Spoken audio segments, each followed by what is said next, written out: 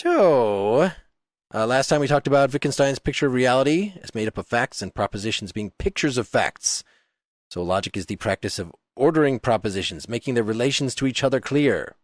The propositions of logic are not actually supposed to be informative, right? He seems to think that a lot of the things that we might think are substantial claims about the world, like saying something is identical to itself. You're just making a stupid point about logic that is really very uninformative. In fact, even the informative sounding laws of logic, right? Like modus ponens. If A and if A then B, therefore B, they don't actually say anything about the world. They are senseless. They have no informational content. They only describe the language itself, not the world. So he's divided things that we could say as being either things about the world, which are parts of science, or things about language itself, which are parts of logic. And really, we should work towards an ideal language. This is Leibniz's project, where he wanted to maybe replace natural language with a logically transparent language. So all of the analysis of the different propositions would just be obvious. And a lot of what philosophy then is going to be doing with natural language is just turning it into that kind of language by making the logical relationships between our concepts clear. And those are the only two really legitimate things to talk about. Talk about the world or talk about language itself, logic itself. And if you're talking about anything that is not a potential object of experience, right, a thing in the world, if you're talking about, say, reality as a whole, as philosophers like to do, if you're talking about ethics, he picks out as being something over and above things about the world that can be described, and all these other things that philosophy seem concerned with, our words just don't refer to anything. They're nonsense. So I think the key point for this to me is his very impoverished notion of what constitutes a state of affairs, which seems to be very experiential, but experiential with a strong bias towards sensation, by which I mean visual and presumably auditory and so forth sensation. So the proposition Seth is further south on the globe than Mark is true. And that state of affairs holds in such a way that we can talk about it and it has meaning. And so we can say something meaningful about that. Then we can say, well, Seth is north of Wes, and that's false. So for him, that's useful ways to talk about it. And presumably all of the propositions of science are kind of like that. Bodies of greater density act differently than bodies of lesser density, or, you know, a liquid with higher density sinks below a liquid of lesser density or something along those lines. And he says that's okay. And then, like you said, you have the propositions about language, which are logical. But what it sounds to me like he's saying is the sentence, Seth is more righteous than Mark, that state of affairs doesn't exist, or the term righteous is meaningless. And so that statement has no meaning, and so he rules it out. Is that a fair... Yeah, as empirically unverifiable. Your emotions and your state of mind are empirically unverifiable. Yes, and I think in addition to being completely insane to say anything like that, it's ridiculous because, I mean, I haven't gone through the exercise of trying to find an empirically identifiable fact that also contains a moral judgment that would take it outside of the realm. But if I said something like, Seth is a more moral human being than Jeffrey Dahmer, is there anybody in the world that would dispute that fact? Is there anybody who would say that that state of affairs was not true?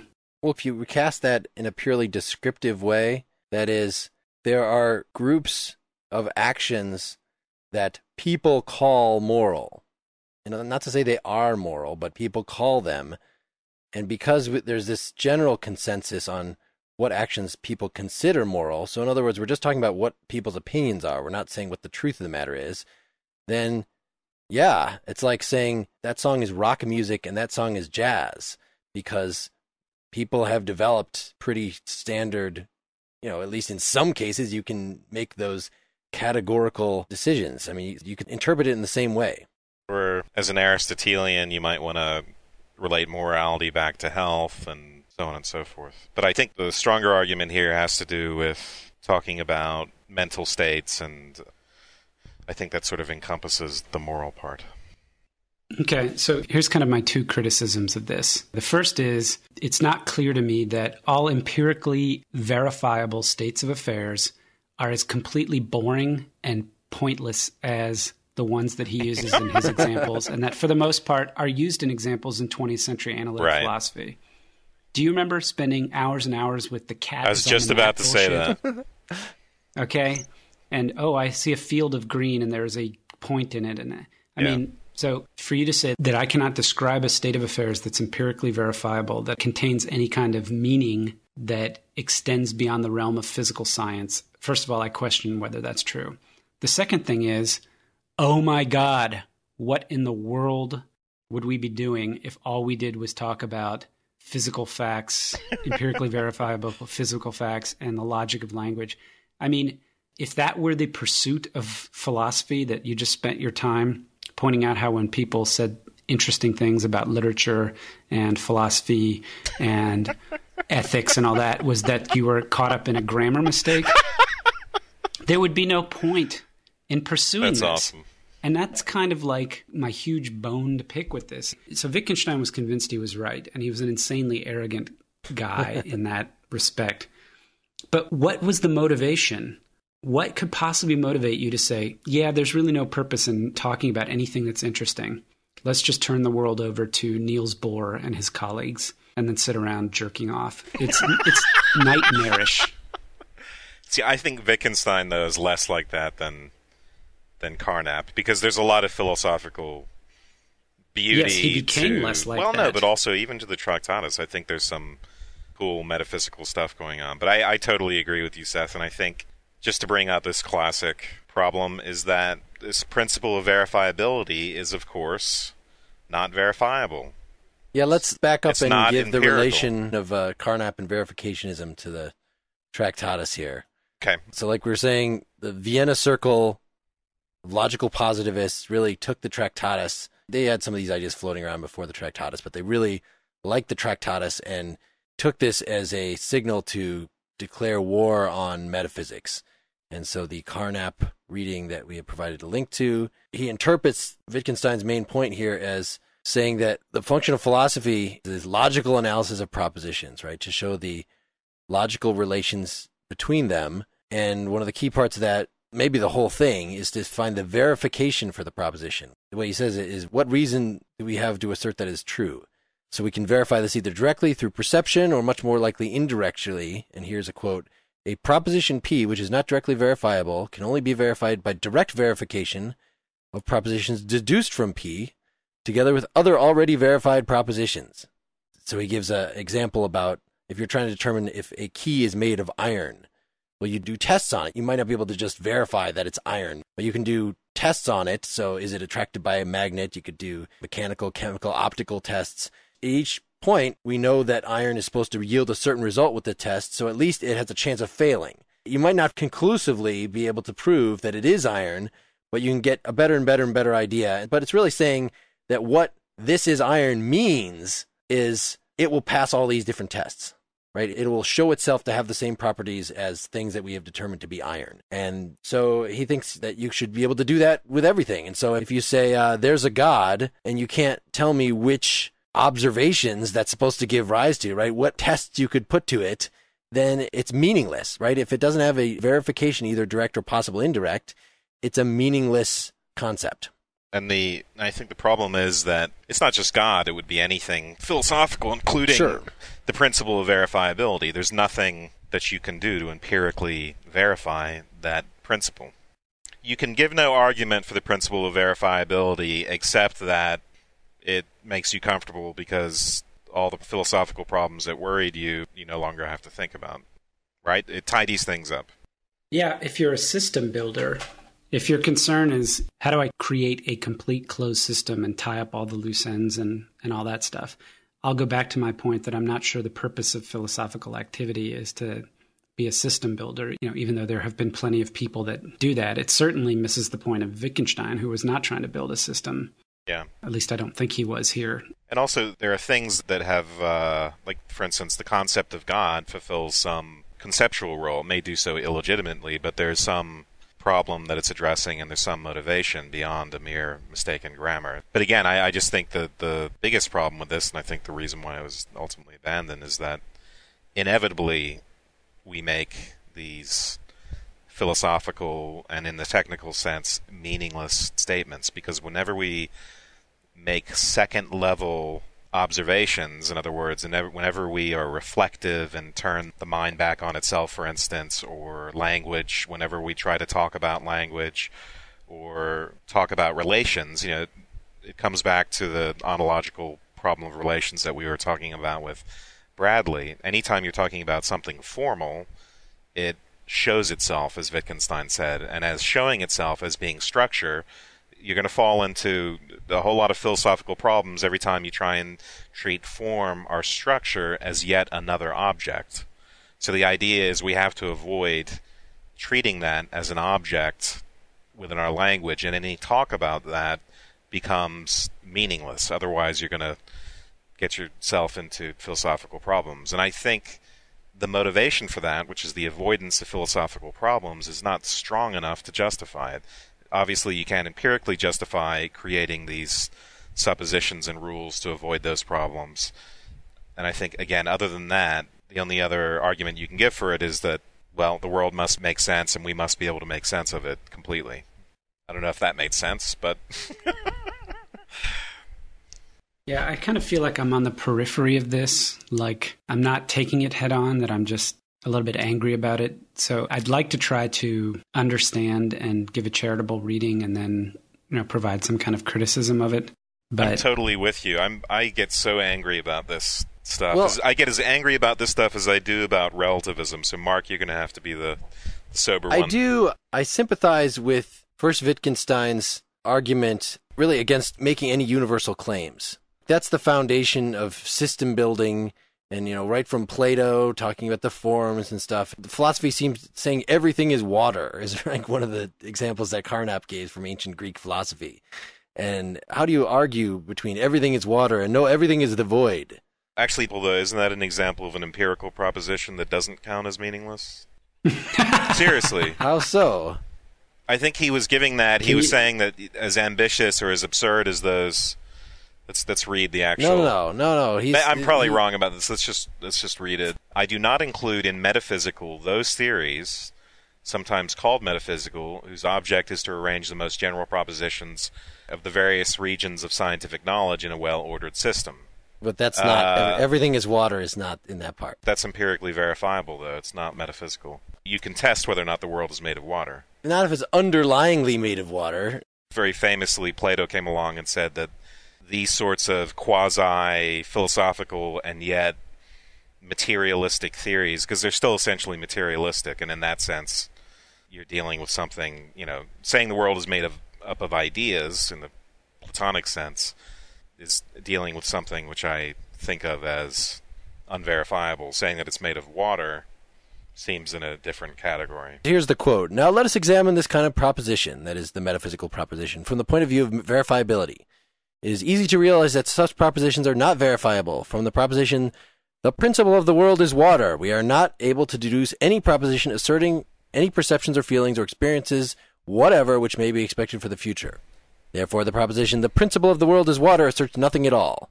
Yeah, I see what he's saying. I think it's a bad example. I don't think it's very charitable to say that he's trying to say the entire world is understandable. It's that there are limits. This seems almost more Kantian, to say there are limits to the kinds of things that we could understand. Yeah, but the difference is, and this is the difference with Kant, that, as a strong Kantian, as is probably obvious by now, I absolutely agree with that. But Kant is very careful to say you cannot talk about God, for instance, or freedom or soul as an object of science, and you get into huge problems with that.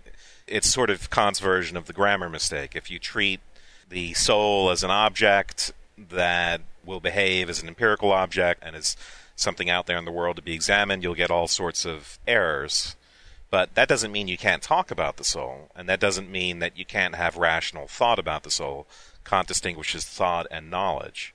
So it's just a matter of understanding the difference between those two activities. Yet defining science and cordoning it off from the metaphysical, I think, is an important enterprise. But saying that means that metaphysics is completely illegitimate, I think, is the step that I reject.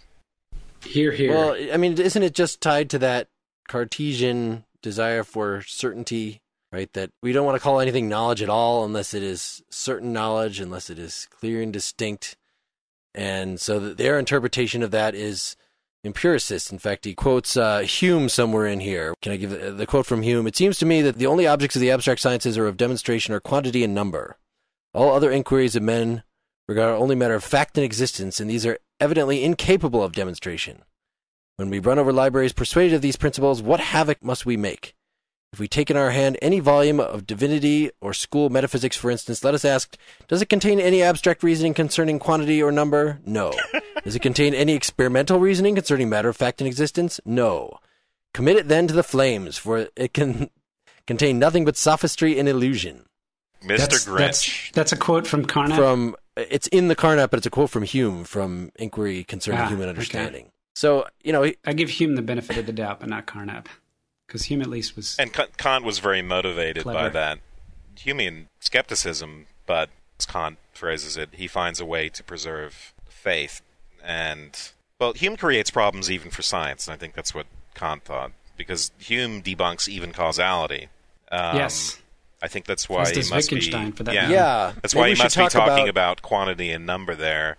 And so Kant wants to get back causality, and he wants to save physics, for instance, and other things. He didn't think Hume saw the full implications of his skepticism, and he thought it would destroy science as well as metaphysics, so he thought he would get back science by providing a ground for causality, for instance. Right. So the famous part of Hume that I think you're referring to is Hume says, what is causality? Why do we think that one thing causes another? Well, just because we see one thing, and then we see another thing coming right after it. It's just proximity. And then it seems like the same things kind of happen in proximity all the time, but we don't actually see the causation. If one billiard ball hits another billiard ball, we see one moving, we see it stop, we see another start. We can make some generalizations about the description of, how that tends to happen. And so it seems like we can come up with these inductive, descriptive, you could call them laws, but there's nothing necessary about them. It's just contiguity, right? Well, I mean, Hume says explicitly, this is like memory and experience. He says, every day of your life you've woken up, the sun has risen. So you expect that tomorrow when you wake up, the sun's going to rise too. That is in no way, shape, or form necessary. It's just your blind faith based on what has happened in the past. And the billiard balls fall in the same category. Yeah, you've seen it happen before. Yeah. And that leads to people doing psychological experiments with babies and crashing billiard balls into them. Exactly. Do you remember that? Do you remember that? Somebody did a billiard ball experiment with babies and decided that at a certain age the babies start to cry when you run the ball into another, and they both just stop instead of seeing the motion that's supposed to be there. And they said something like at 6 months, that's when human beings get the concept of causality, because these babies started crying when the ball didn't go straight. Actually, that does sound familiar now. When you started describing them, like what they put the babies on the table and they hit them with billiard balls. That's what I thought you were talking about. That is not nice. No. This was an experiment that somebody did to try to show when people developed the idea of causality, which was the biggest load of hokum I've ever heard. One way of explaining this Humean point is to say that we may have perceptions of color.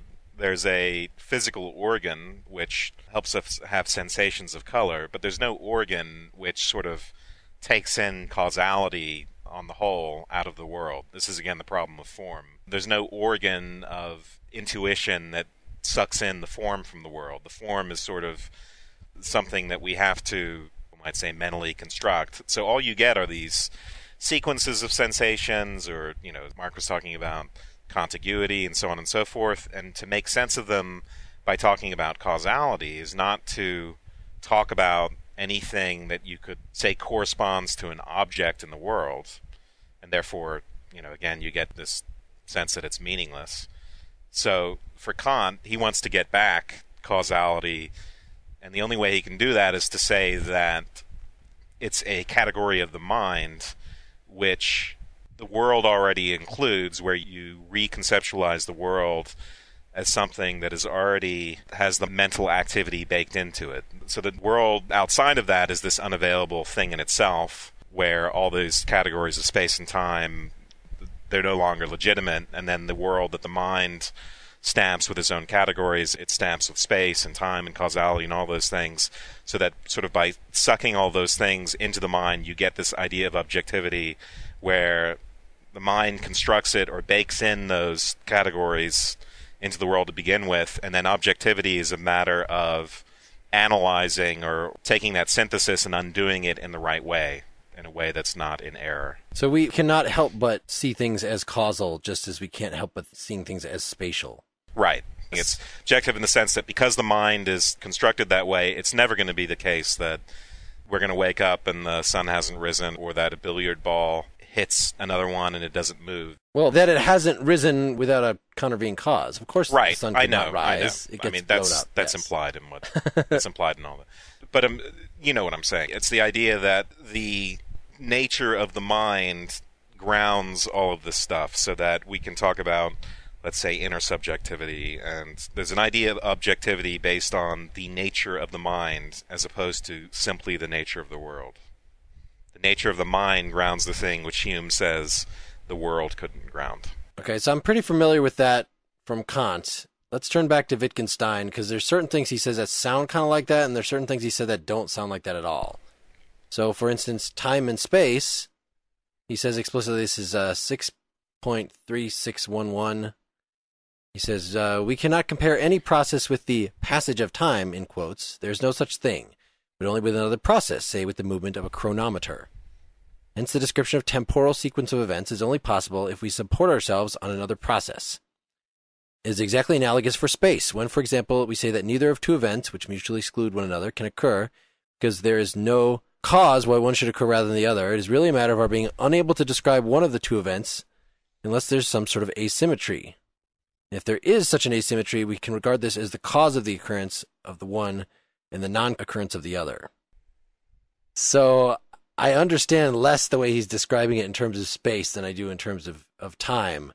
That he's certainly not saying that we have this mental apparatus that imposes temporality on our experience. He seems to be saying that time and space are illusions. There's only relations between particular things. There's not atoms in the void because there's no void that we can make any sense of. And I think it's even stronger than that. It's that those relations are all logical. Yep. So do you buy that? Do you even know how to take that? I don't know how you reduce physics to logic. He says in 6.34, he says, all propositions such as the law of causation, the law of continuity in nature, the law of least expenditure in nature, etc., all these are a priori intuitions of possible forms of the propositions of science, which whatever that means.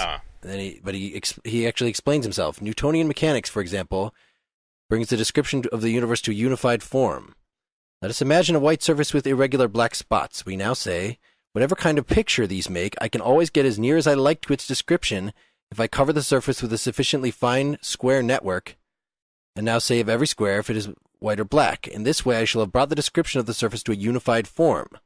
This form is arbitrary because I could have applied with equal success a triangular or hexagonal mesh. It can happen that the description would have been simpler with the aid of a triangular mesh. That is to say, we might have described the surface more accurately with a triangular and coarser than with a finer mesh or vice versa, and so on. The different networks correspond to different systems describing the world. Normally he doesn't allow, as we were saying before, you to make any universal claims at all. So what the scientific theories are really saying, these general theories like of causality, are kind of mechanical axioms, he says. It provides the bricks for the building of the edifice of science. He's trying to figure out a framework that will imply all the different contingent atomic facts. So by saying everything is causal, it's not actually making concrete predictions. It's like a form of trying to understand the world. Well, I want to say there's a little point earlier than that, Mark. He says, here we go with the numbers, 6.234. Mathematics is a method of logic. And he goes on and talks about equations for a little while. And he says, 6.32, the law of causality is not a law, but the form of a law. The law of causality, that is a general name. And just as in mechanics, for example, there are minimum principles such as the law of least action, so too in physics there are causal laws, laws of the causal form. All such propositions, including the principle of sufficient reason, the law of continuity in nature. Yeah, all of these are a priori insights about the forms in which the propositions of science can be cast. So to go back to the example you said before, imagine a white field with black spots on it. And I overlay a grid onto that that's made of squares. And I say, see, this is the structure of the black spots on the white field. And he says, well, you know what, though? Instead of doing squares, I could do triangles or rectangles or circles, right? That grid that you overlay that gives some kind of quote-unquote structure and explains, that's his analogy for what, like, the law of causality or the general laws of physics. They're a system that is used to make sense of or order the propositions about the world. Not the world, not the actual states of affairs, because further down, he says, 6.4, the sense of the world must lie outside of the world. In the world, everything is as it is, and everything happens as it does happen, and in it no value exists. If there's any value that does have value, it must lie outside the whole sphere of what happens and is the case, because all that happens and all that is the case is accidental, and what makes it non-accidental cannot lie within the world. Yep. Okay? So basically what he's saying is the world just simply is this crazy collection of states of affairs that are completely accidental.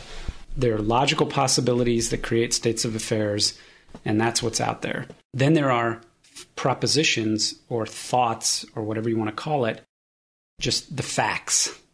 Okay, the facts about the world. That's the facts state being the true facts, and yep. true or false, right? So the facts have the sense, the facts have values, the world does not.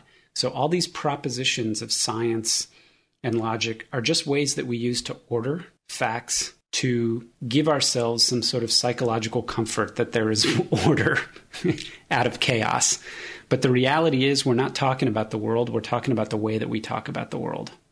When you say there's such a thing as causality, you're making a statement about the way that we think about the world, not about the way the world is, because it's completely accidental. Yep. Wow. Well, and he doesn't give an analysis of this epistemologically. He doesn't say, like Kant does, that we just, perceive it as causal. It's that when we form propositions about it, is that what he's saying? He's just giving the same thing, but giving it in linguistic terms? Yeah, I think so. I don't know. Well, I think it is like Wes the linguistic Wes is the better Kantian version of Kant. Or maybe I try and see everything through the lens of Kant. I mean, that's what this sounds like. When we form propositions about things happening, they inevitably come out causal. Okay, so I think what Kant says is, I don't want to be that bold as to say what Kant says, but An interpretation of Kant might be that Kant says the way that we experience reality, we impose a structure of causality on it, and we can't really do otherwise. Now, that may or may not be, like maybe beings from another planet would have a different notion that wouldn't imply causality or what have you. But Kant is literally saying experience and reality has the structure of causality because we put that structure on it. But by the way, just the beings from another planet would have it as well, because he thinks he derives it from the nature of experience as such. It's not just causality is accidental. Causality is analytically implied by the word experience. Yeah, that's great, which I think draws a stronger contrast to Wittgenstein, who's basically saying reality, and you notice he never uses the term reality. He uses the term the world, right? There is no causality in the world. Causality is a empty, logical construct that we use to order our thoughts or facts about the world, because to not do so would presumably be somehow chaotic and less attractive. But I think he's making a clear and explicit distinction and saying the world itself does not have any it's completely accidental. Which you would have to say about the Kantian Ding on Seek. It sounds like he's in the Ding on Seek realm, except there's logic there. There's thing in itself.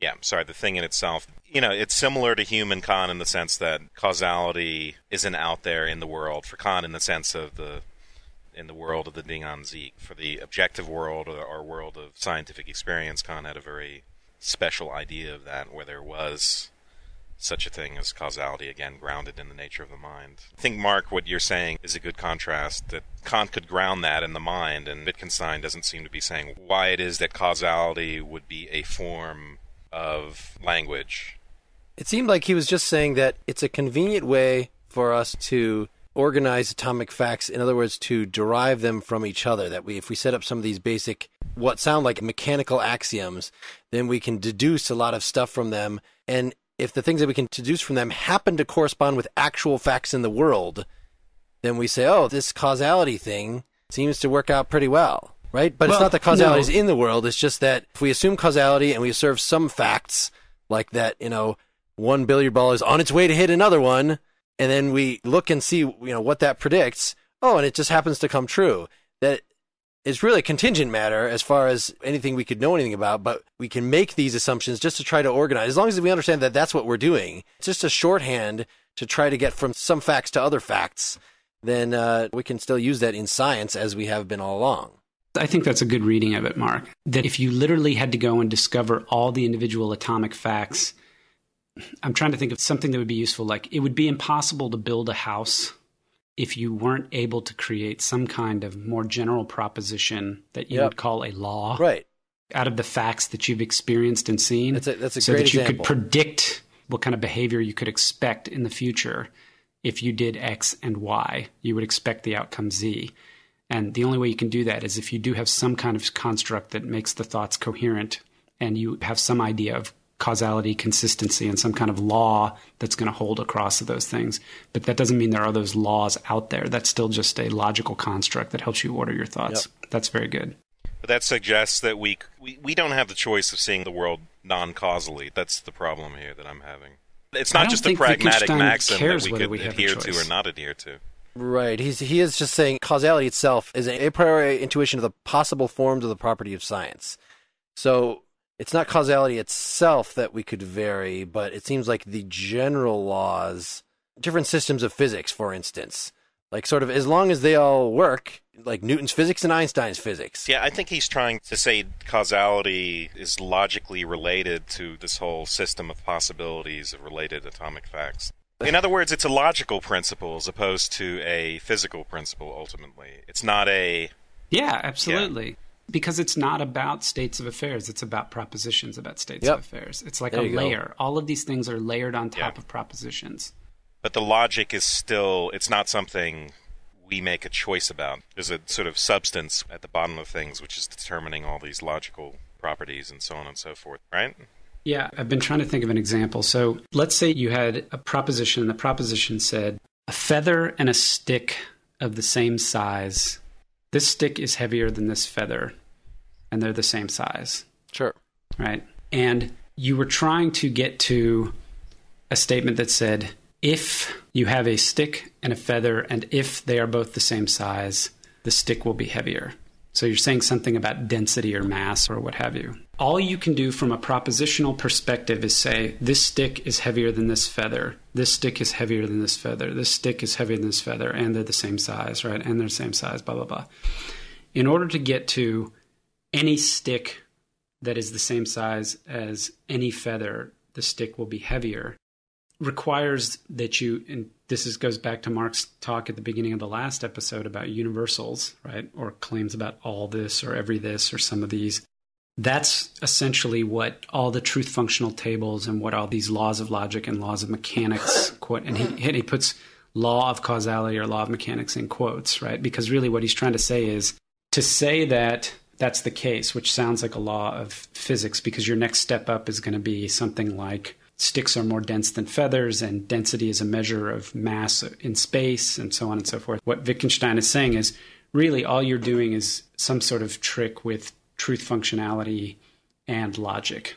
Even though it sounds like science, it sounds like mechanics. Yeah, I think a way of getting at that is to say, well, why ask the question, keep going down the chain of causality, say, what's the foundation for mass here? And you could say, well, it's this number of electrons around the atom and blah, blah, blah. And you keep going until you get to, let's say, these basic facts of physics, which no longer have causes. And I think this is a candidate for atomic facts, by the way. And then there's no causal relation between these propositions. So all you get is what's a basic... You get on top of them... Well, I don't know what it would be. It would be, let's say, here's a quark and this is what happens when you put two quarks together.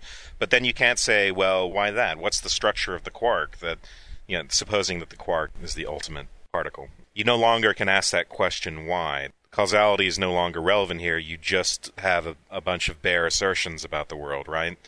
It's just going to be the case that the quark behaves this way, and then the rest of it is built up on that foundation. I think that's what he means by accidents. I think it's just these are like commandments, and there is no reason for them. They just are. And then what's built out of them is no longer causal then. They're all truth functionally related to the other propositions. We should talk a little more about the truth functionality, because this is about half of the Tractatus is talking about that the fundamental relationship between propositions is that they're truth functional of each other. Right? He says all propositions are the result of truth operations on the elementary proposition. So you could take the statement A or B, and the way you define or is to say, if A or B is true, then you can make a table where there's true for A and true for B, or true for A and false for B, and so on and so forth, where you get this whole system of possibilities where one side of the possibilities adds up to the statement being true, and the other where, say, right, the compound statement. A is false and B is false. The compounds are built up out of these relationships to the truth values of P and Q. P or Q has its own truth value, true or false, and then that depends in some logical way on the truth of P and the truth of Q. Right, and by defining all these signs in terms of truth tables, what he's really saying is that it's the truth tables, that process, that is basic. The signs themselves are not basic. You could define whatever signs you want. You could just take any random configuration on truth tables and say, oh, this is the definition of the or sign, or make up your own signs. And so that was fairly revolutionary. And it was also to say, for instance, he said that because not P and P say the same thing, that proves that those are just the same proposition. Then, in other words, you could have really complicated looking things in logic that if that has the same truth table values as a very simple one, then you say, actually, those mean the same thing, right? If they're logically equivalent, he says signs which serve one purpose are logically equivalent, signs which serve no purpose are logically meaningless. So he applies that to math. Seth, you mentioned earlier that he does a logicization of math, and he was not the first one to do this, and he was just sort of giving his version of it. But it was a way to say, it's not that math is like that we have this empirical experience of 1 and 2 and 3, and then we extrapolate from that to and so on. It's that he creates this truth table definition of the various mathematical signs, right? Of number itself, the concept of number. So whereas somebody might say, it's knowledge we have before birth to say 2 + 2 = 4, or all these mathematical things. We must be remembering something. What he's saying is, no, really numbers are all introduced in one concept. So all mathematical truths are true by definition. They're not really, a lot of other philosophers had used this, like Plato had used this to say, something significant about this a priori knowledge that we have. And he's saying, no, it's all just true by definition. It's a fact about the logic itself, about the language of numbers that you've created itself, which is all ultimately reducible to this truth table analysis. Okay, I get what you're saying. I mean, I think I followed that. I got a different sort of read off of the truth table discussion that goes something like this. The significance of talking about truth functions is that a truth function gets its truth value from the truth and falsity of the propositions that are in it. Yep. A proposition gets its truth value by whether or not it pictures a state of affairs in the world. Well, an atomic proposition. Only an atomic. Okay, well, I was trying to avoid using that term, but I'm glad both of you jumped on me. Because it sounds to me like if you can form a proposition that our criteria for what constitutes an atomic proposition is, it gets its truth value from the world. Yep. And if you get your truth value from anything other than a direct state of affairs in the world, you're a truth function. Mm-hmm. But the atomic proposition, by the way, just to clarify, it gets its truth value from sharing the logical form of I was state about of to affairs say in the that. world. Yeah, that's right. Yeah, yes. Yeah, it's just that picture. Yeah, that picturing thing we just talked about last time. Yeah. So the significance of sort of reducing everything to logic and reducing everything to truth functionality is basically to say that because number theory or mathematics does not get its truth function because it shares a logical form with a state of affairs in the world. Mm-hmm. It gets its truth function based on the truth or falsity of components somehow. It can be analyzed. Does that even make sense? Yeah, well, arithmetic can be derived from logic. You can look up Peano's axioms and... trivially true.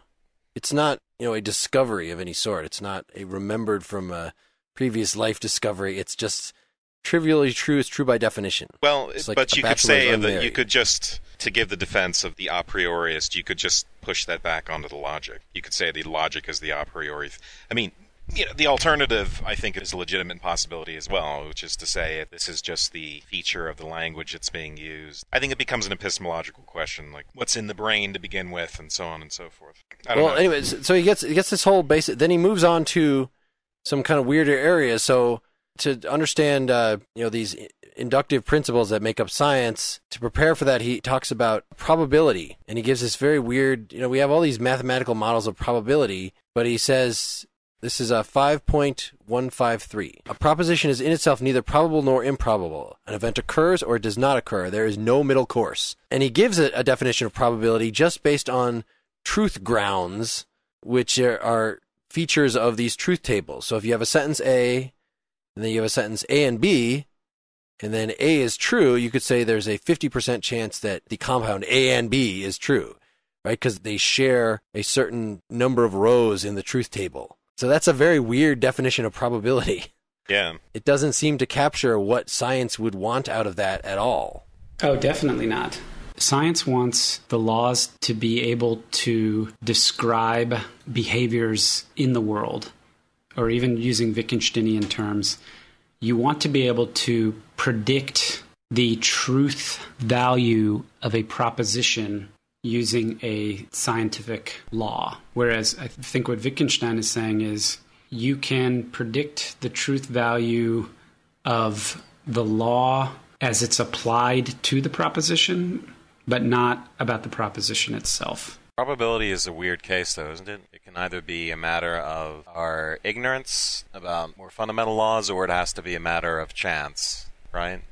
I don't know about the probability discussion, yeah. I mean, to say that, well, there's a 50-50 chance of it raining tomorrow. There's two possible explanations for that we just probabilistic don't know. assertion. One of them is that if we had all the facts, we would be able to say for certain whether it's going to rain. And the other is that, at bottom, there's basic randomness in the universe, so even if we had all the facts, we wouldn't be able to say.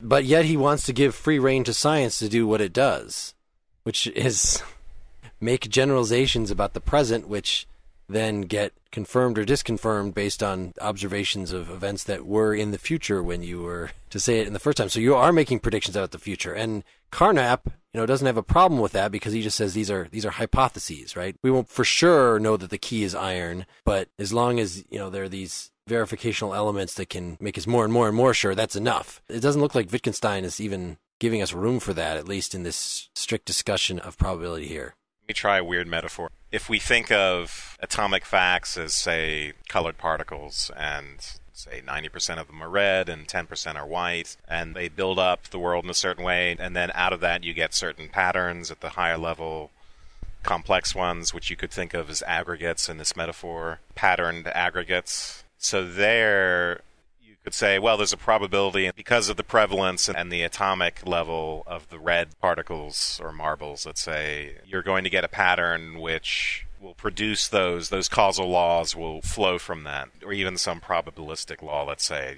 like 90% of the stuff in the world's red, or I don't know. I'm trying to think about it in a visual way in order to make sense of the building up from the atomic facts to what things look like scientifically. Let's turn back to the text. 6.3, going from the probability discussion, he says, logical research means the investigation of all regularity, and outside logic, all is accident. So if you're going to be doing scientific lawmaking that involves talking about probability in the way we think that, talking about induction does, then you're doing logic. So high-level science right. has to be logic, which makes sense because he says that, strictly speaking, when you're talking about the world, if you make a general statement, what you're just making is a bunch of statements about individuals. So if you say all cows have two stomachs or something, it's really, you're implicitly just saying that about all of the existent cows now. You're not talking about all cows in the future, all possible cows, something like that. That just doesn't even make sense. You have to be actually describing things in the world now. So even future tense doesn't make any sense, strictly speaking. So if you're doing that, and it does make sense, you must be talking about logic. You must be talking about this language itself. So this is also atemporal, this fact world. Time is built up out of it. Well, let me just rephrase, I think, what you were saying, Mark. Go ahead. So to take the law of gravitation, there's no entity out there, gravity. If you were to reduce the facts of what's going on between objects gravitationally to the atomic facts, you would see that what we see as a physical law, a matter of physical necessity, is actually just analytic. It just flows logically from the atomic facts, right? Hey, can I take another stab? Go ahead. Wes, you just made me think of something. So the law of gravity is a great example because it sounds like what Wittgenstein is saying is that you can measure a state of affairs and see that an object falls to the ground or whatever. You can measure gravity in a particular state of affairs. So there's a state of affairs that's a specific instance of gravitational pull that shares a logical form with the world, and it becomes true.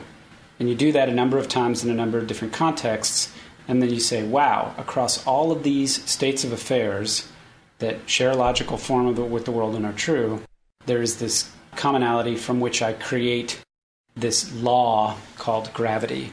But the truth of the law of gravity is related to the truth function of those specific propositions about the state of affairs. The law of gravity itself does not share any logical form with the world such that you could just say the law of gravity is true, in the same way that a proposition shares that form. So kind of what he's saying is, by virtue of the way I have defined all this stuff, any law, it has no logical form that it shares with the world. It's just simply a logical proposition in the same way that modus ponens is a logical proposition, but it does not. There's no modus ponens logical form in the world. Yep. Yeah, so I think that goes for any compound propositions. Yeah, I think it would hold for any compound propositions, but it's once you get to me explains to me why he thinks that there is no gravity in the world per se. Yeah. He's just saying the law of gravity as a proposition does not correspond in any way with logical form to the world. Here's a quote from the latter part of 6.342. So too the fact that the world can be described by Newtonian mechanics asserts nothing about the world. But this asserts something, namely that it can be described in a particular way in which, as a matter of fact, it is described. That was meant to be illuminating.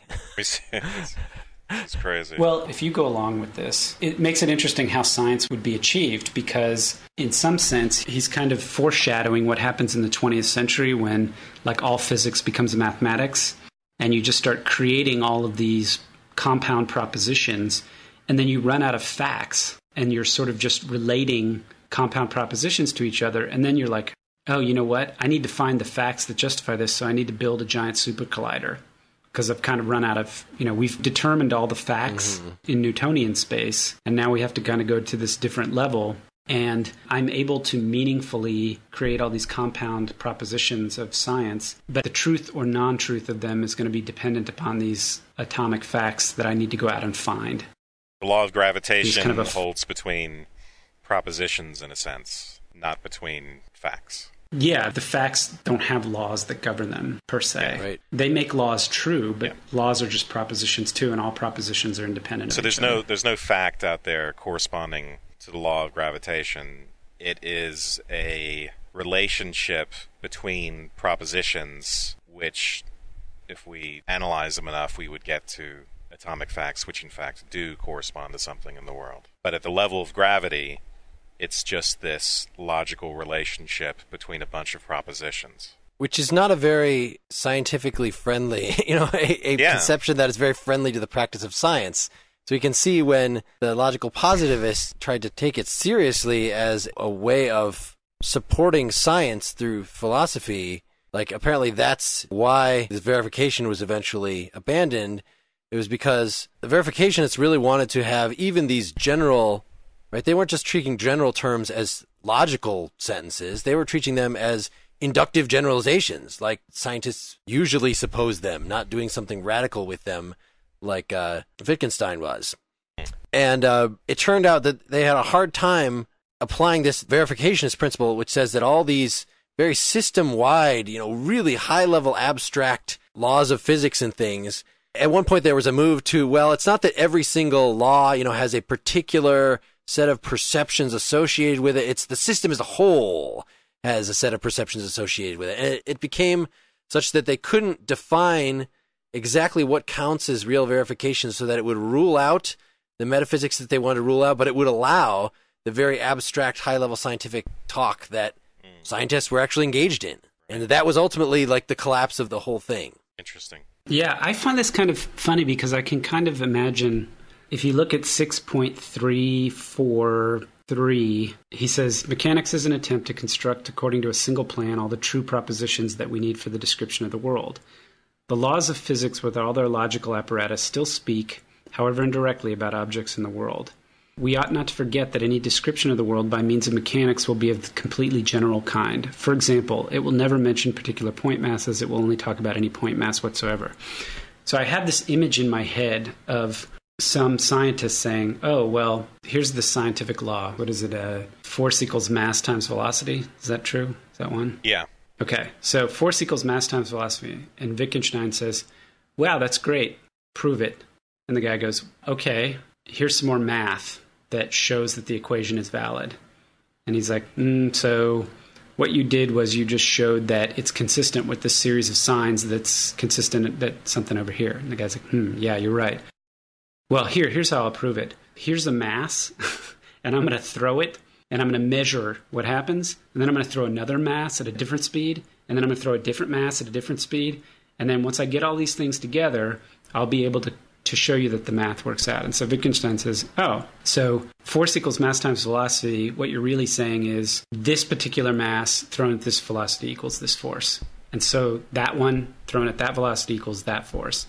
That's really what this comes down to. Yeah. You just found a shorthand way to say that. Or in other words, the law is directed towards the propositions rather than towards the world. So that when you say F equals mv, it's not a description of the world in the sense of about the facts corresponding to the propositions. So the facts about this, when you threw this mass and this is what happened. Rather, you take all those little separate events, you threw the mass and this is what happened, you threw the mass and this is what happened.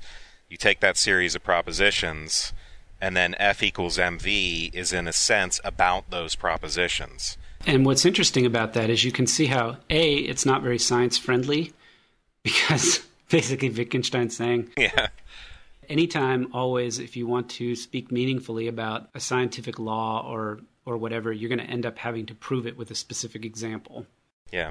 But it also shows why Carnap and those guys picked up on it as verificationism, is that everything's going to have to be reducible to something you can actually show and point at. I love the poetic justice of this, where it starts to devour itself. And it's the Hume-Kant problem all over again, because Kant comes along and starts worrying that Hume's skepticism concerning causality makes even science something that's not objective, and that can't be. So it's sort of like a repetition of that.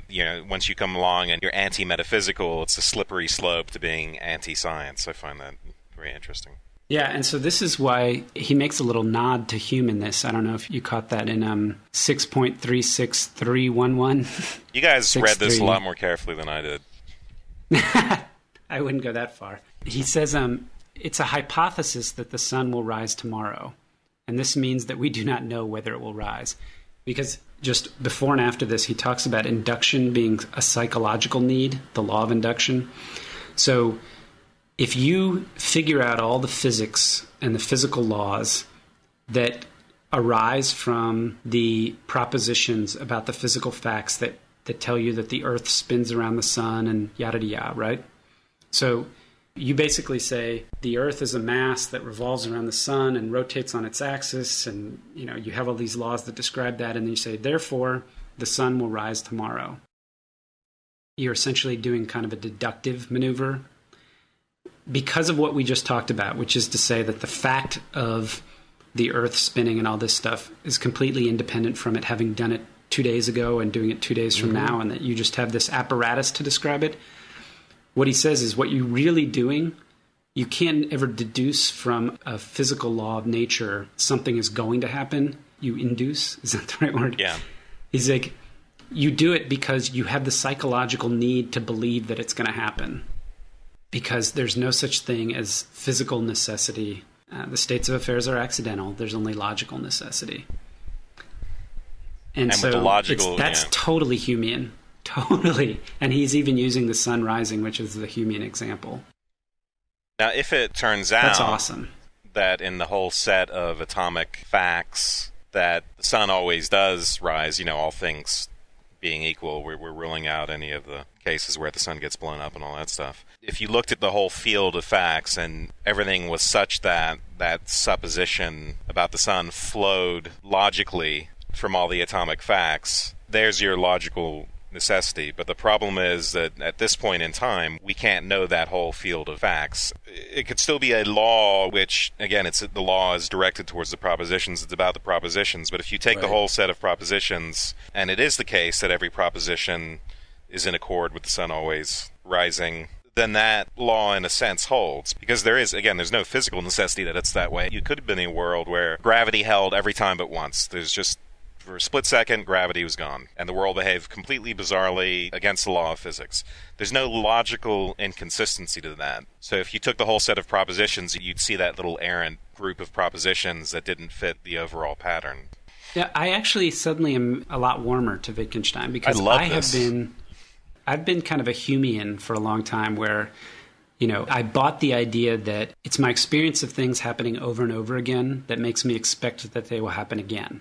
Mm-hmm. The fact that something happens over and over and over in my past experience makes me think it will happen again. And that I used to get very passionate about the idea that I couldn't care less about the laws of physics when it comes to me wondering whether or not the sun is going to rise tomorrow. Like, no amount of physics explained to me, no symbols on paper, no telling me about gravity and all that stuff was ever going to convince me.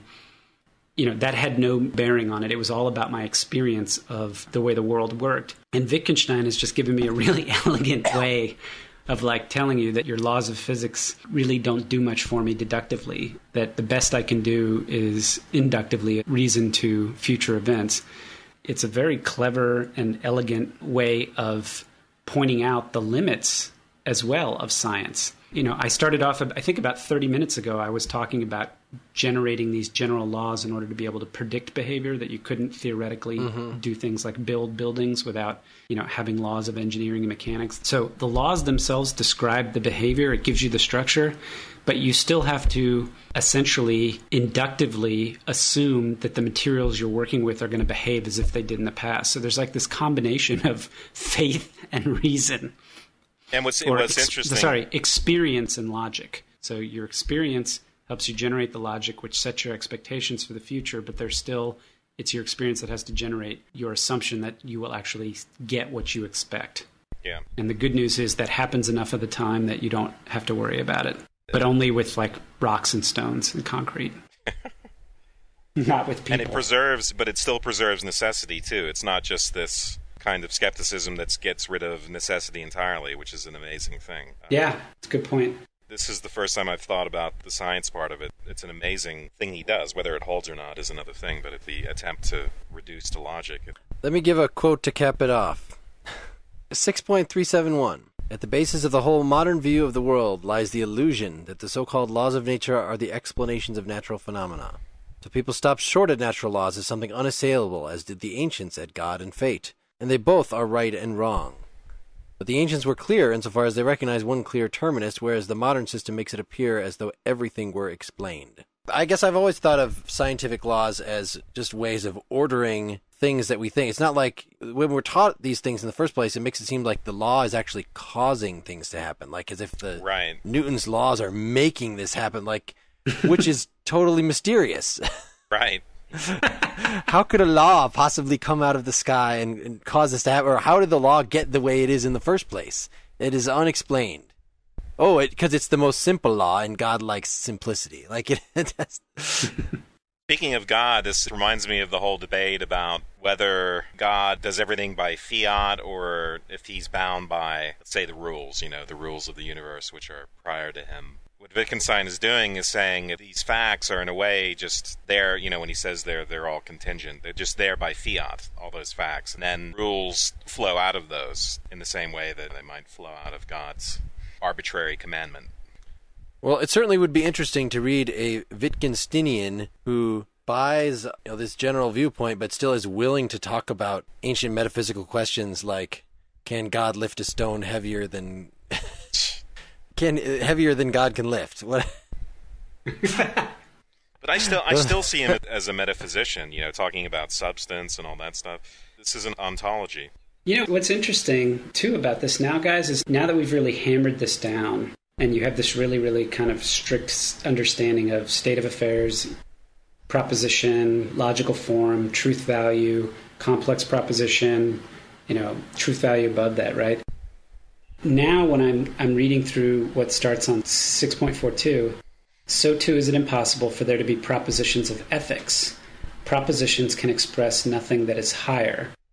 It is clear that ethics cannot be put into words. Ethics is transcendental.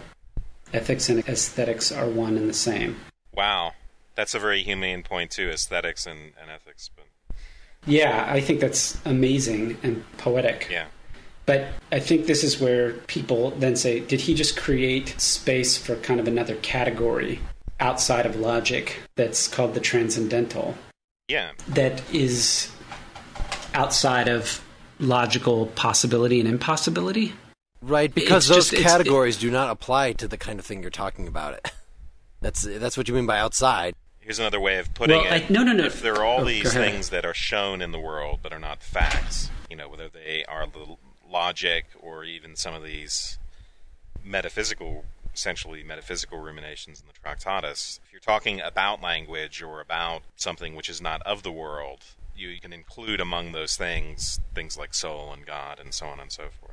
It makes room for it in that sense, I think. If you take the meaninglessness or the nonsense thing as non-pejorative, which I'm content to. Right, that's a reading that you could run with. I think as far as what he thinks about it, if you're looking at 6.5, say, if a question can be put at all, then it can also be answered. A question can only exist where there is an answer, and this is only where something can be said. And we've already, talked about what can be said or not. He really seems to come down. It's not just... we can only have certain knowledge of things of this. The way he ends it, right? Whereof one cannot speak, thereof one must be silent. In other words, I'm not saying, like Kant is, that, you now have free reign to talk about faith. Maybe it's on one interpretation of Kant.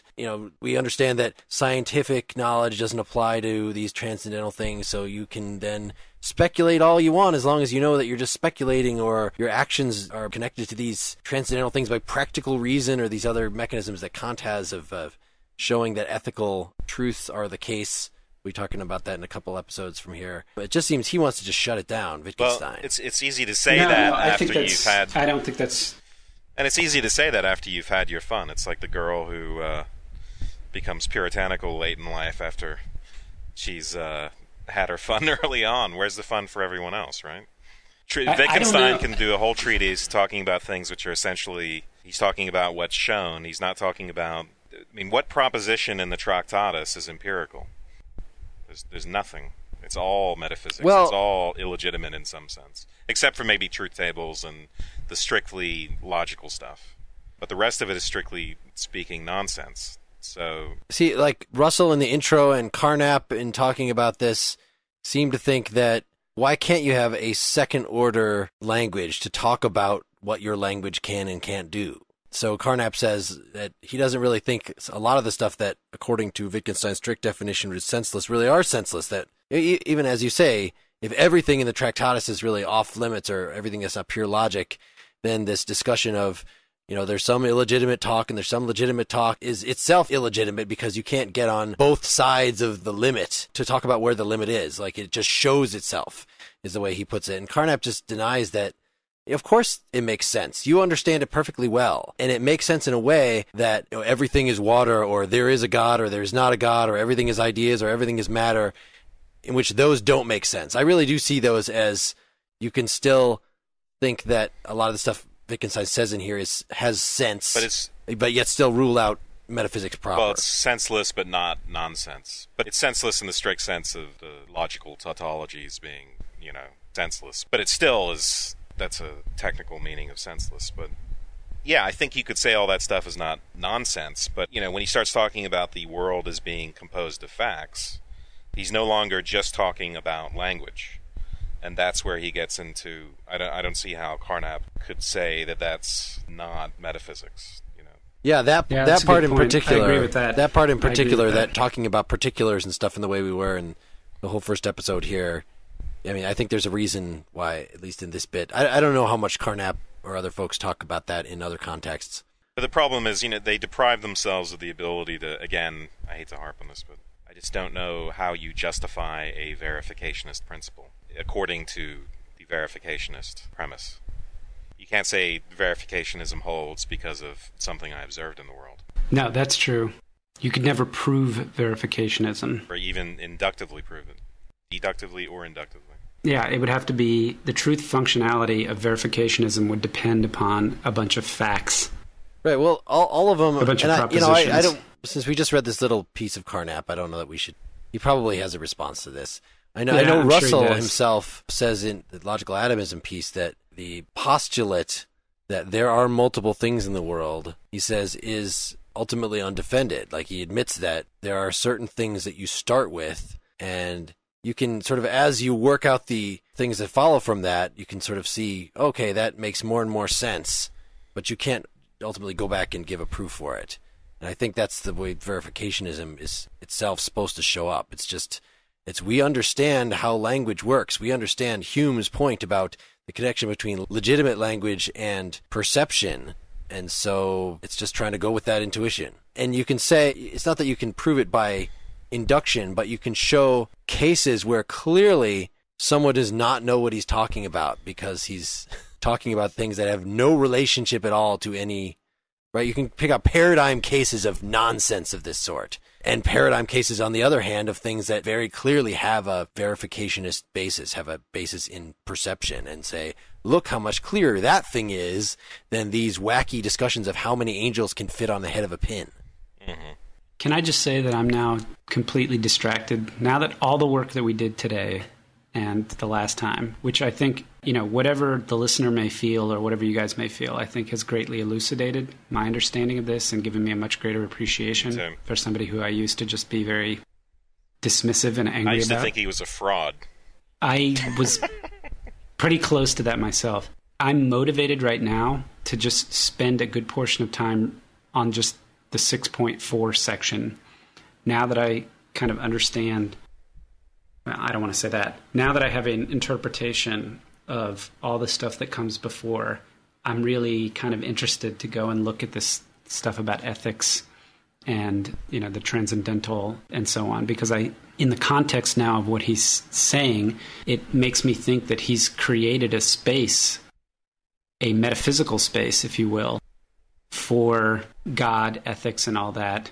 And I think it's kind of cool. Yeah. The mystical. I guess this is what people like me get fixated on in this text, though, because it's always some clown like me that writes a book like Wittgenstein and the mystical. It's like, it's somebody who studied Heidegger. Should we throw out some random quotes from the 6.4 section to contemplate? So, for instance, 6.43, when he's just said, ethical talk is off limits. If good or bad willing changes the world, it can only change the limits of the world, not the facts. Not the things that can be expressed in language. In brief, the world must thereby become quite another. It must, so to speak, wax or wane as a whole. The world of the happy is quite another than that of the unhappy. What do you make of that?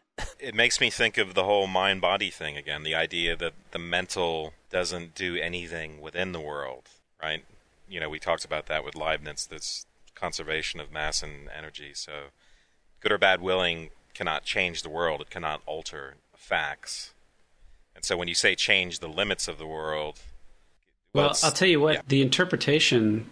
So I don't know which translation I'm looking at the Ogden.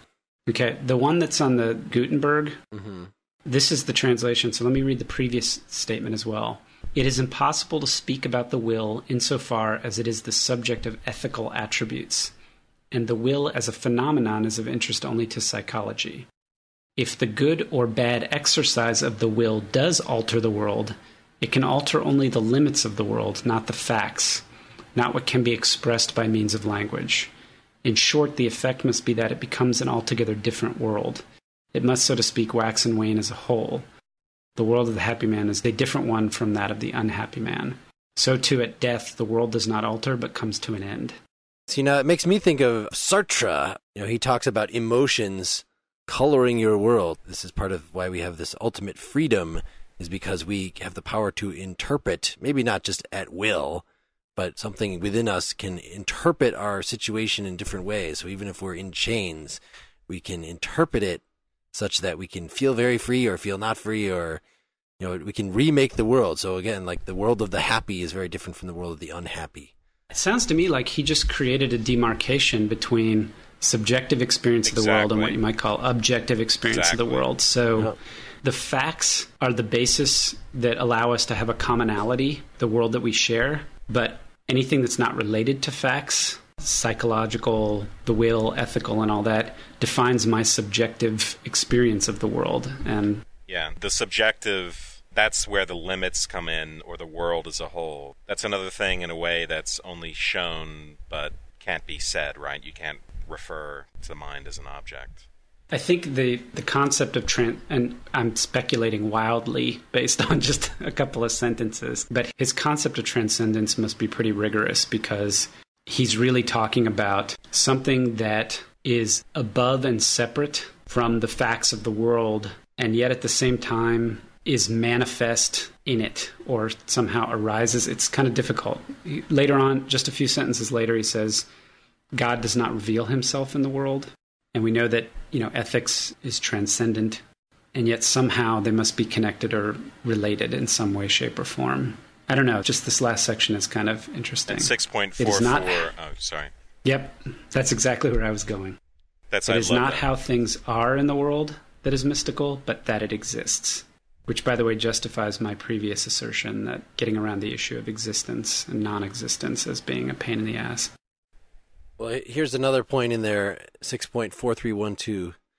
The temporal immortality of the soul, that is to say its eternal survival after death, is not only in no way guaranteed, but this assumption in the first place will not do for us what we always tried to make it do. Is a riddle ever solved by the fact that I survive forever? Is this eternal life not as enigmatic as our present one? The solution of the riddle of life and space and time lies outside space and time. Yeah, that's great. And here, if you tie these two things together, it is not how things are in the world that is mystical, but that it exists. Yep. And skip down. Skepticism is not irrefutable, but obviously nonsensical when it tries to raise doubts where no questions can be asked. For doubt can exist only where a question exists, a question only where an answer exists, and an answer only where something can be said. So the mystical fact of existence cannot be spoken sensibly about, so to be a skeptic is to be completely confused and just spout nonsense. See, I don't think nonsense is all confusion, because I think... Sorry, it's nonsensical. Yeah, because you're based... strictly speaking, 6.51 is also nonsensical. That's the irony of all this. Yes, that's true. But, but I still agree. It is strictly speaking... Oh, he says senseless in this translation. It says nonsensical in mine. I should get the German, but... That's... Because those mean two different things for him.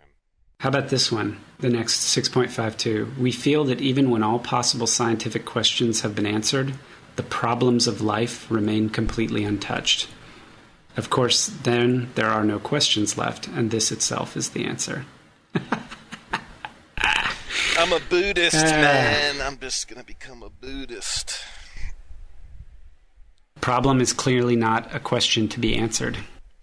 What is the sound of two hands clapping? One hand clapping. Why did I say two hands?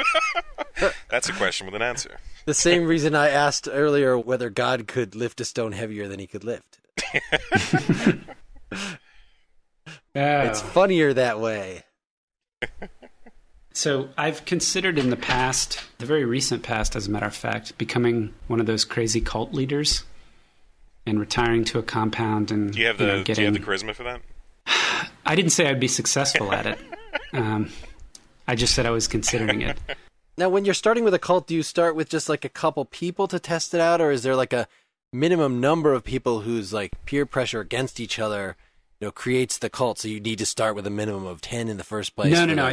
I think you can start with even an individual following, and you just sort of build it up, and then it gets its critical mass. Because you could just have 3 or 4 disciples, and they could convert other people, or they could help you spread whatever it is your doctrine of. But if I don't turn the 6.4 section into some kind of poem that then I can post on my wall here, I may use it as a basis for some kind of transformative religion, new religion. Yeah, what are we talking about? This podcast is the perfect method for building a cult. Yeah, so especially when we get into this mystical stuff. No. But I can't be sharing power with you guys. If I form a cult, I'm going solo. I'm sorry. How do you know we won't be your disciples? That's a good point. Mark clearly won't, because he's already solved all those questions for himself. He doesn't need me to guide him. He's not a lost sheep. You need you need to find some weak-minded people. I'm pretty weak-minded. I'm flexible. Because I don't believe that the whole, consistency is the hobgoblin of big old fat minds, or whatever that is. So I might have reached some conclusions, but the next day I'm like, oh, Seth wants me to be a slave? Okay. I just want to be accepted, even if it means being Seth's slave. I think I'd be satisfied. You said anything about slavery. What immediately made your mind go from cult to slavery? Well, that's where my mind was. Like, if I got 3 or 4 followers, like, that's probably enough, because then they could do my laundry. They could whatever needs doing. Yeah, no, I agree. I totally agree. I really don't think the need is great. I'm certainly not the kind of person that feels like I have to have a flock of millions. I think I'm no Southern Baptist preacher in Dallas. It's kind of like a small business that you might think like, oh, to do my small business, I just need a couple helpers to, get this idea that I have, that service I provide myself. But then once you have those people, they're like, well, I could have, have a larger infrastructure and do more stuff and do all. You'd have the same thing. So if I have my couple disciples, I'd be like, is that enough people to sleep with? I could use a few more. Exactly. Exactly. Maybe I could have some of them making babies that I could then train from birth, and then you just start thinking bigger and bigger. Exactly. Yes. But you don't end it all with a suicide thing. That's just stupid. That's just wasteful. No, I totally agree with that. You need to sustain your cult. However, it should destruct somehow upon your death. Like Scientology, something went wrong with that. Yeah, well, then that's why those things are so persona heavy. And once the leader dies, it's always hard to hold those things together. I think mine would somehow. Maybe I could tie these 3 things together. I could do kind of the Wittgensteinian mystical, the Book of the Subgenius. Do you remember that from Junior Bob Dobbs? The Book of the Subgenius from back in the 80s. And then also somehow golf and the 4-hour work week. Like if I can pull all those things together, I think I might be onto something. Nice. And I'm kind of excited about imposing some kind of clothing restriction that makes everybody, and it makes people wear like plaid, semi-puritanical, very, very blandly colored outfits. Like you guys do know about the compound with the church out here in Texas that they came and took all the kids away. Yeah. Mm-hmm. The women all wear those dresses that are very plain and don't do that. Don't do that. Okay. Something more creative. Hire a fashion designer. Do it nudist. Still be plain. It can still Why can't you be nudist if it's private enough? Yeah, no. You don't want to play golf nude. Yeah, not attractive. Doesn't mean you have to be nude. Just everybody else. That's a good point. Oh my. All right. So, well, do we want to generalize from this? I take this attack on metaphysics. I mean, we can interpret it in a lot of ways, and some of them, even though I don't like the specific principle of verificationism, I feel like there's something behind it. If these problems, the traditional philosophical problems, existence of God, mind-body relations, if these persist, it's tempting to think that there's something wrong about the way that they're being asked, that there's something wrong with the questions if we just can't get rid of them in any way. And if you take a pragmatic turn, for instance, you could say, depending on what the character of your pragmatism is, that well, since they don't have any, the existence of God, for instance, I've ruled out versions of God that would make me have to suck up to him. Like, those just don't make any sense. Like, why would a God who's so cool want me offering lambs to him or wasting my time? So I'm not ruling out a God. I've just ruled out the versions of God that would make me do shit. So therefore, effectively, I don't care. I don't care whether there's a God or not, because it has no practical upshot for me. So I guess that's the lesson I get out of this, or that's the variation that I take from some of this. But your problems are still there, right? Well, yeah, okay. Not being able to create a philosophical system to justify the existence of the being that you think is necessary to underlie your ethical system still doesn't solve your problems for you. All those problems are still there. Well, not all of them. Like, how many angels can dance on the head of a pin? Like, there are lots and lots of ethical problems and things that are, the problem of evil. We talked about in the Leibniz one. You could say, oh, this is just an intractable problem. Well, no, just be an atheist, and you don't have a problem of evil. There's just evil. Solved. But I'm not saying all the problems go away, but some of them sure go away. Yeah, I don't think a lot of those problems are that close to the problem of evil, where just getting rid of a questionable presupposition will get rid of the problem. Because the assertion, for instance, that it's just grammar, this or that, it's just a illegitimate way of speaking about things. Again, I don't see that you can justify that except by saying what you said, which is that, well, then it dispels all the problems. But why think the world has to be essentially unproblematic as opposed to problematic?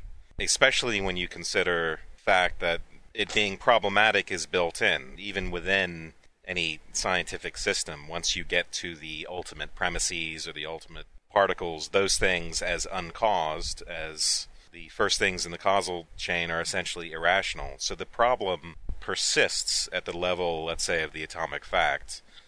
Once you've boiled everything down, once you've figured out all your laws and gotten to the bottom of things, the bottom of the things is itself unsatisfying and problematic. So, Seth, I suppose as a Heideggerian, I know one of his fundamental questions was, why is there something rather than nothing? Which is essentially what Wittgenstein raises here. And I remember studying that and finding that a not very inspiring question at all. So actually, Heidegger's question was not, why is there something rather than nothing? His big question was, we use the term being all the time in lots of different ways, and we talk about being, but nobody's ever sat down and tried to figure out exactly what it is. He does have some lectures, I think, where he addresses that question of why is there something rather than nothing, and it is an issue, but his big issue with being was something different. How do you address the charge that that's just a matter of grammar and that no such thing as being as a substantive term, that's just an illegitimate use? I think Russell says something like that in what we read. Show me that that's the case in all, or let's say most, of the languages in the world, and then we'll have that conversation.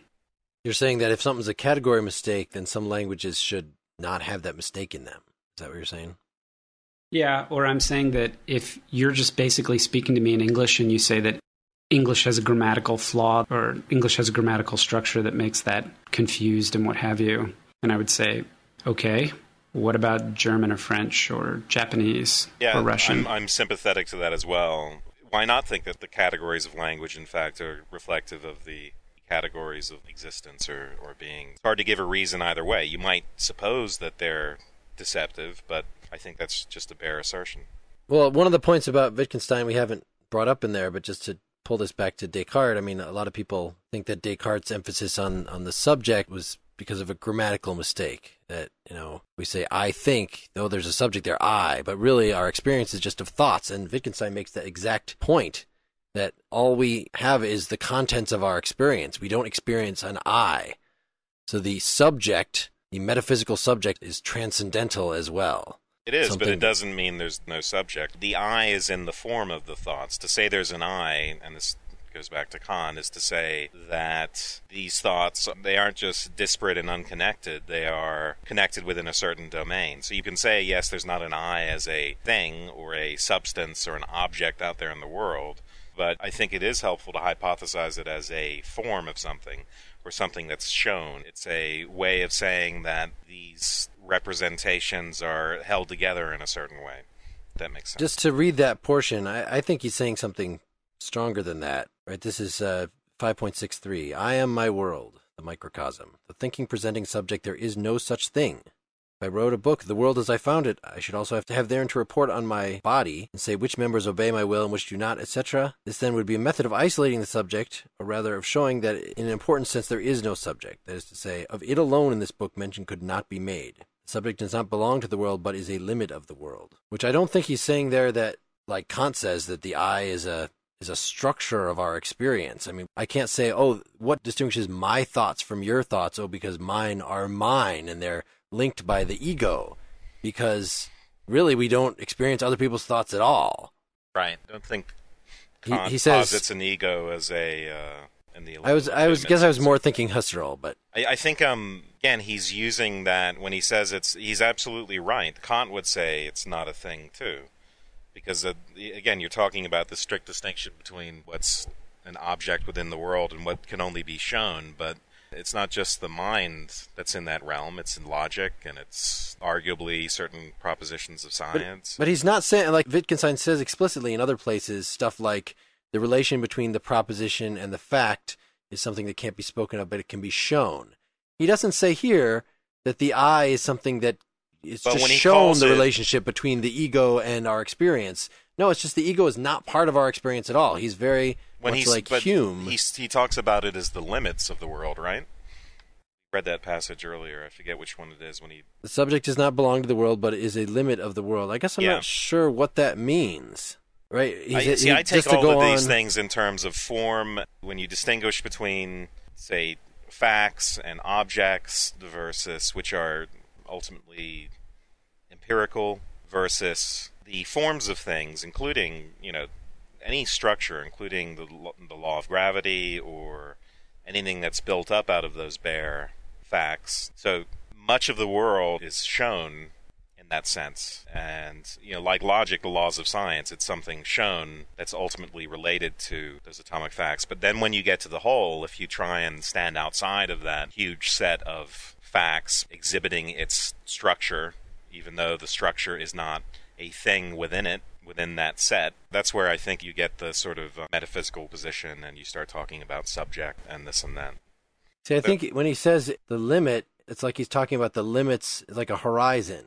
Or so later he says, right before that eternal life quote that I had, he says, our life is endless in the way that our visual field is without limit. So, a horizon does not show us the limits of the world. It sort of points to there being something beyond that. I mean, is that... Well, we're talking about a limit in one case and then limitlessness in another. A limit that is limitlessness. Yeah, I think that's what he's saying in all these cases, that it points to more things, not transcendental ego things, but, so my visual experience right now, my experience of myself is such that I experience that, I could move 20 feet ahead of me and see some different stuff. That's what the limit is that none of that points to, I don't know, it doesn't seem the same way that as Husserl or Kant to point to, there's an ego that's organizing these things. It's a much more open-ended. I read something about Wittgenstein, which was just to say that Wittgenstein is a straight materialist,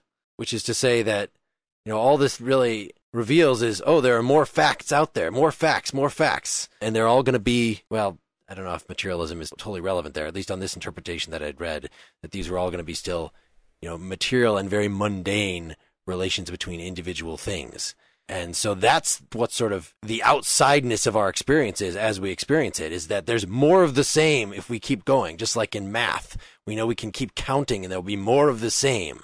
That unlike Kant, unlike these other folks, the outsideness is not pointing toward transcendental stuff in a positive way. That stuff is it's just off limits. It's just outside. It's off limits for Kant, too. Kant isn't, because the ego would be like a ding on Zeke, it's like a convenient model in a way, just like the atom. So you don't say the ego is there causally as if it were this thing that's grinding the thoughts into... It's just the form of the thoughts. It shows itself in a convenient way of talking about that form. Is to use the word ego, though that sounds like a reification, but any talk about structure, it sounds like an illegitimate reification, including gravity. I guess I'm just not sure what the structural feature in question is here for Wittgenstein, but that's really all, like many of these things, because he should keep talking. He should not just say these little cryptic things and move on to something else. and make a whole ethical treatise in a matter of 20 lines. He should, like Husserl or like Kant, keep talking until it is clear what he is talking about. And so that makes me conclude that Wittgenstein is, in fact, an asshole. Do you really want him to write like Husserl?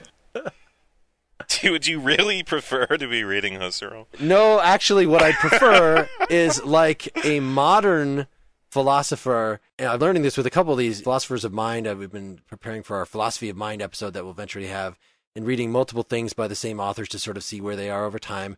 And I know just the way that these academics, they'll write basically the same book again and again and again, and they'll add some new stuff, and like you'll also, so you get the benefit of their further experience and further thought, and other things they've read, and then some of the earlier stuff will focus more on one topic, so it's still worth reading that and not just disregarding it. But if you read enough of it, you really get a damn good picture of what they believe, and really all the points of attack that they consider worth remarking about it. Whereas this dude, so he, this was the only book published in his lifetime, and the Philosophical Investigations, which is the other one that everybody knows about, is, I guess, something that was, part of it was prepared for publication, part of it is just like journal stuff that's put together. In any case, it's this dude's scratch pad that he's expecting us to follow along with, and that is just fundamentally rude. Yeah.